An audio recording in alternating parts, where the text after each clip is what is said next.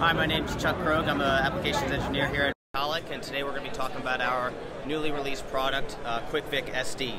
It's a solution for 2 inches and down in plain end carbon steel. So there's no pipe end preparation, it's just a square cut, eliminating the groove in the 2 inches and down range. Mechanically how it works, it has a stainless steel teeth that actually physically bite into the pipe. And then with most of our standard products, it's just pad-to-pad contact. You have a properly installed joint.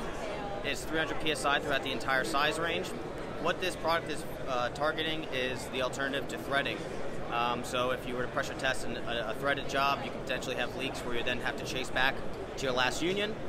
With the Victaulic solution, you now have a true union at every single joint. So any valve maintenance or system maintenance, system changes where you have to put in a new run or a new duct or something like that, you can easily accommodate it with the QuickVic SD system.